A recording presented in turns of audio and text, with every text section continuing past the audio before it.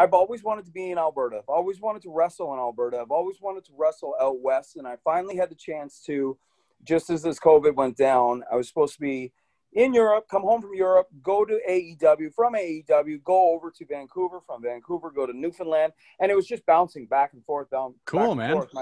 But, you know, we're just going to have to wait and see. This whole pandemic thing happened. What were you supposed to do with AEW? It was supposed to be a thing with Spears. When Spears Cool. was having people come out and doing the tags with him, it's of course switched since then. But they wanted me to come down and tag with him, be his partner, and run that kind of angle. So cool. That's all gone now. But you know, we'll see what happens. See how it's down the line.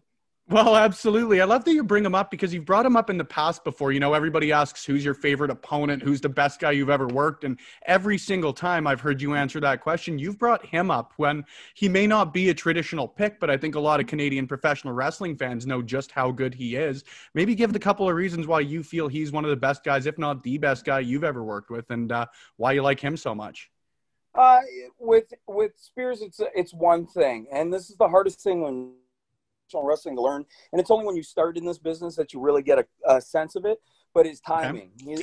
Like Shawn is like a good big guy, attractive, athletic, all this stuff, but what sets him apart than anybody else is his sense of timing is perfect. So he knows when to sell, when to fire up, when to go back to the sell, when to change gears, all this stuff where I don't have to tell him.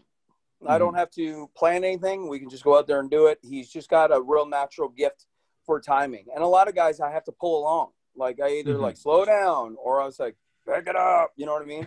With it, I have never had to give him one of those calls ever. Like none of those cues.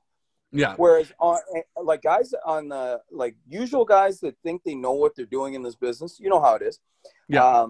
They go a long time, but all it is they just know how to do wrestling moves. But they don't know when to put the wrestling moves and why they're putting the wrestling moves. Shawn knows how.